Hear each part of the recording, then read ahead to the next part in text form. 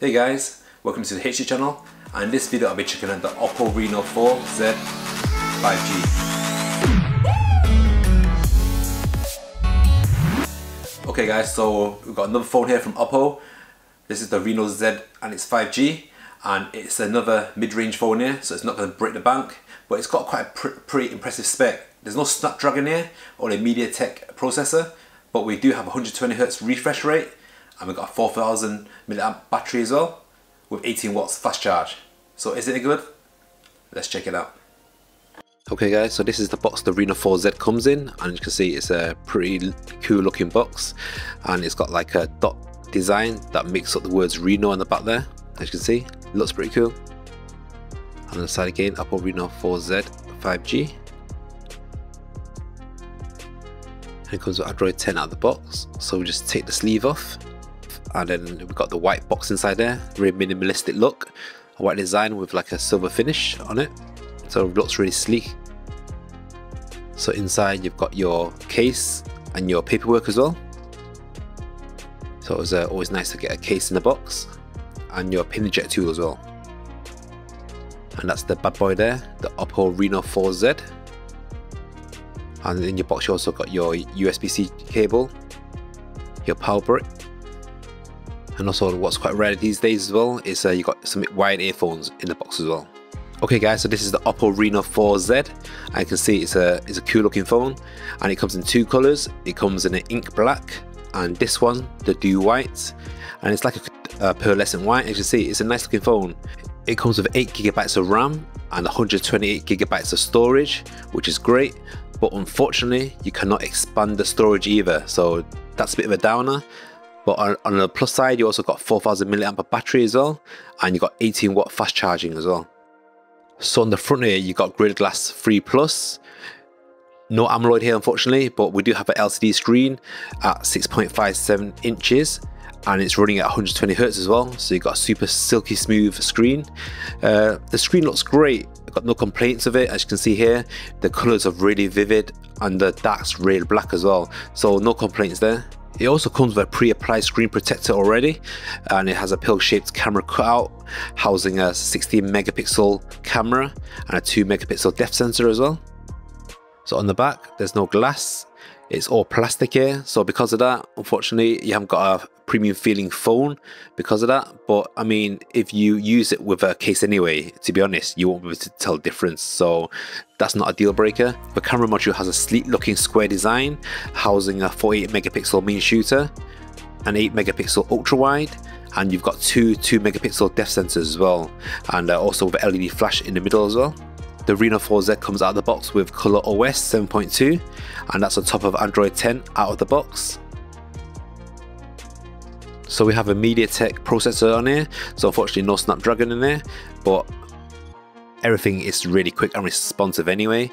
And even though demanding games like Call of Duty plays and looks great, you can play with the frame rate on high. The resolution only has a maximum resolution medium, so that was a little bit disappointing to be honest.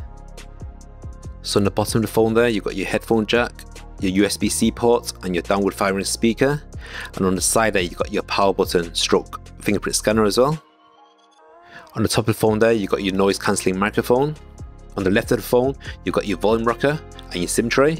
And the SIM tray does take 2 SIMs, but unfortunately you can't expand your storage through it. Okay, so that's your Oppo Reno 4Z 5G. And I've also taken some sample pictures and videos as well, so check them out. Alright guys, so this is the selfie video camera test on the Oppo 4 Reno Z 5G. And on the front of the camera it looks like there's a dual camera, but even though it's got a pill-shaped cutout, there's actually only one camera on here. So there's a 16 megapixel camera, and there's also a depth sensor as well. So there's no wide camera lens on here, but the framing on this is pretty good. You can see a lot throughout the frame, and it's got a quite good range on there. But this is so you get a rough idea of what the video mode is like on the selfie cam. So let me know guys what you think of the quality and also the sound as well. Okay guys, so this is the video mode on the 48 megapixel main shooter.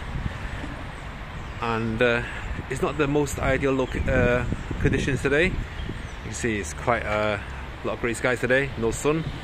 But let's just see how we get on with this today then. So I mean, like, got a sign here in front of me. It's not that far away from me, but when I try to zoom in, let's have a look. To 5 times, you can see already there's a lot of green there already, and that sign is not even that far away from me. If I try to zoom in a bit more to 10 times, I think what I noticed from this camera, there is a lot of artificial sharpening, and from there 10 times already you can see there's a lot of lots of detail already, but it looks like something's going on there. It's like flickering a bit, so I'm guessing there's a lot of digital processing for the artificial sharpening, and it just not coping. I'm going to zoom back out again, then it goes back to its full resolution. So let's see something a bit further. So maybe let's look, we've got the home button sign there. So if I try to zoom in there, when I try to do it 5 times, it doesn't look too bad as the sign before, but even then you can still see a lot of grain, and it looks quite artificial as well, some of the detail around as well. And if I try to zoom in more at 10 times, and I can see just mush, there's no detail there at all. You can see there is a lot of, it's trying to artificially sharpen it, but you can see it is it's struggling quite a bit actually. I mean, it's not something that we use in your everyday day-to-day life, but at least we know, you know, it's there if you want to use it. And when we zoom back out again, it's back to full resolution again. And a lot of these cameras are like that. I mean, usually when we do the zoom, the digital zoom, they're not the best zooms, but at least sometimes we've got a rough idea of like how good the camera is as well, when it's put into conditions that kind of push the camera a bit more. So it does have a wide lens on here as well. Like most mid-range phones, you can't change the lens while recording. So let me just stop it here and then change it to the wide range. Okay, so again, so this is the wide lens camera, and you can see the field of view is much more wider. There's much more in the frame. It's not the full 48 megapixels like the main shooter, but again, that's pretty normal on these mid-ranges. The wide lens is never as good as the main shooter, but it's a trade-off for getting a wider angle. So that's just a rough idea of the wide lens, so you got a rough idea what that's like.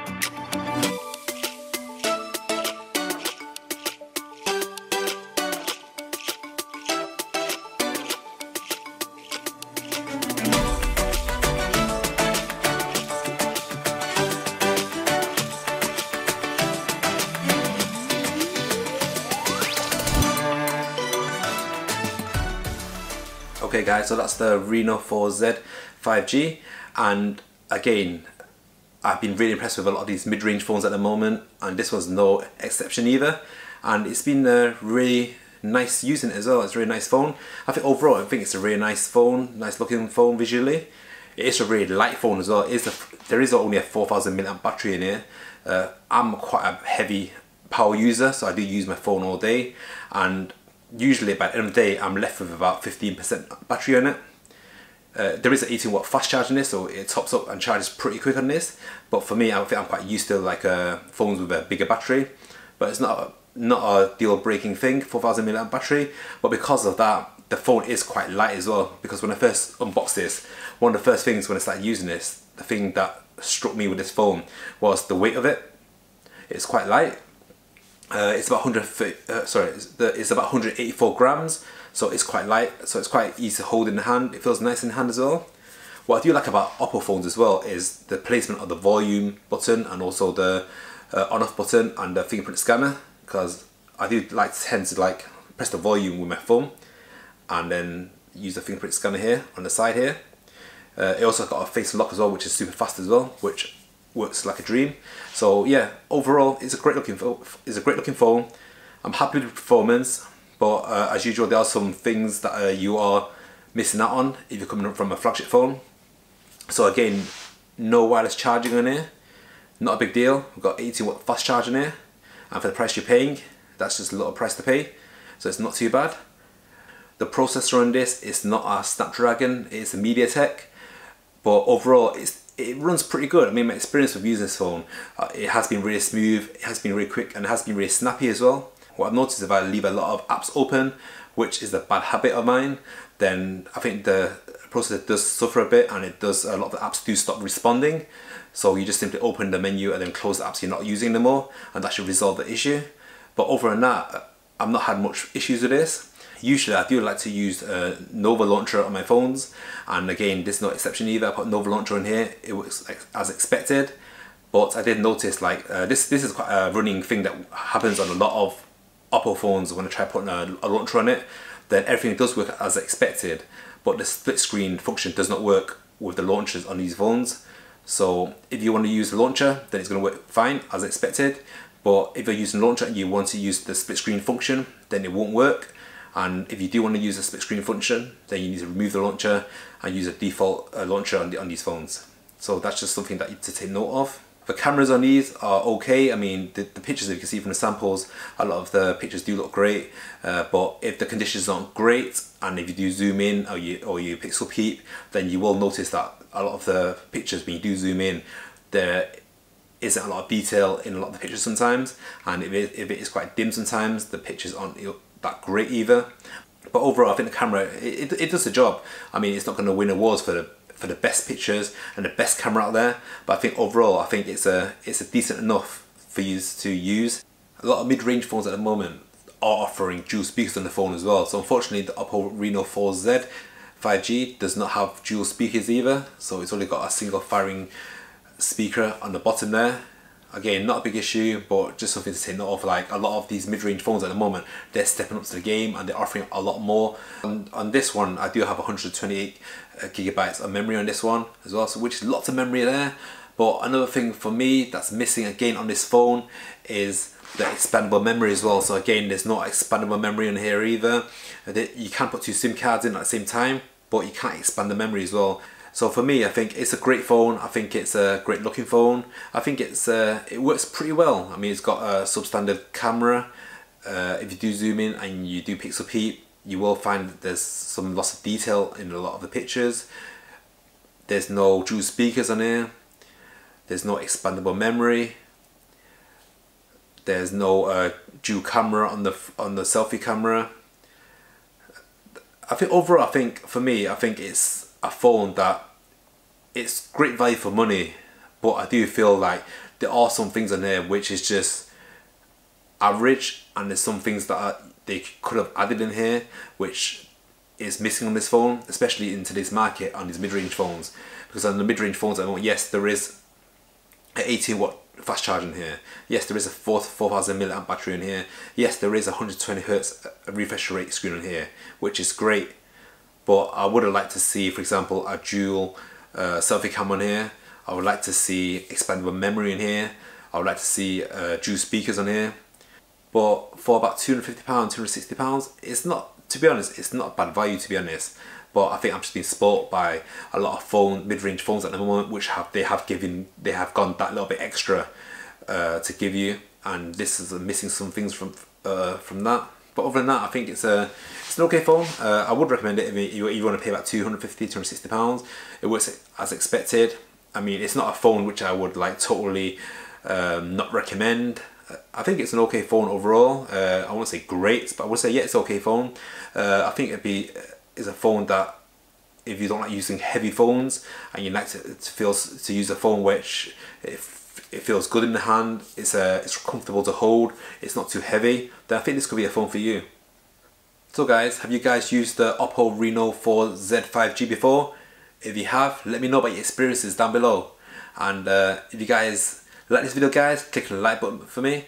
If you haven't subscribed to my channel yet guys, click on my subscribe button. As always guys, see you guys soon, and ciao for now.